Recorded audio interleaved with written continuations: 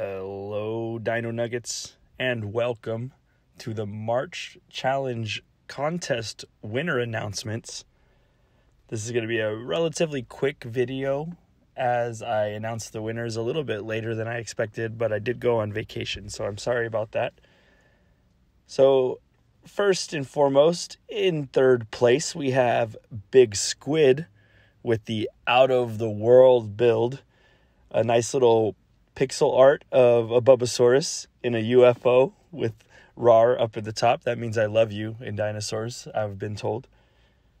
In second place, we have Flonfrix, who I deemed most creative and the best presentation. As you guys can see, recreated the Bulbasaurus Park sign. So we have Bulbasaurus in the egg, and we have an adult Bulbasaurus, which is an absolutely amazing imagining of this. And he also built a really cool fossilized Bulbasaurus skull, which I think is really awesome. And also a snow globe-like exhibit of where a Bulbasaurus might have lived in a past life, which I thought was really, really awesome. And in first place, we have our Bulbasaurus best builder for the month of March. We have Joel185, who had to have built one of the most impressive large-scale builds I've ever seen in Terraria. I really have no words to explain how amazing this build has been to look at and to see. We have so many details, which I'm going to flip through pictures of. A pond area.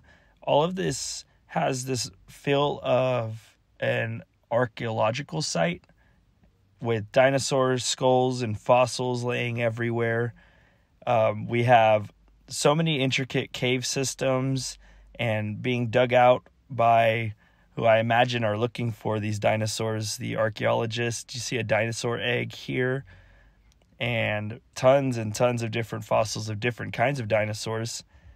And the one of the best parts of this build, I think, is this fossil inside of the wall here in this picture, the top right. I absolutely adore this build. I feel like I can't say enough good things about it, and it just blew my mind when I saw it, and continues to the more I look at it as well.